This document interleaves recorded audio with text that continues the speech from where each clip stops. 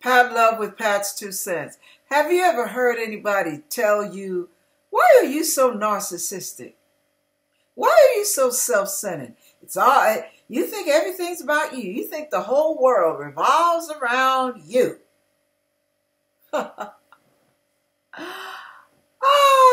Every time somebody has a conversation, you have to bring it all. It all has to end up being about you.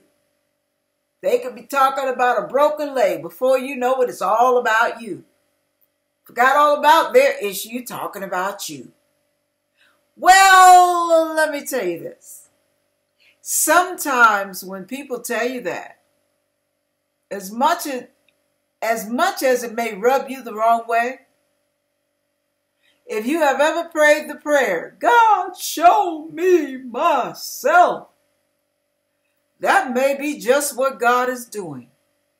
Who, me? Yeah, it's hard sometimes when we ask God to show us ourselves so that we can grow and get more holy and take on the characteristics of God and chuck the characteristics of our flesh. We don't like that. We have lived with me, myself, and I all our lives. We haven't walked with God all our lives, but we walk with self all our lives. And we've grown accustomed to me, myself, and I. So when God is challenging you and opening your eyes to new truths, telling you a little bit about yourself, using life's circumstances to bring about the illumination. You may not like what you hear, you may not like what you see, and you may not like the way people say it. But those might be your biggest blessings.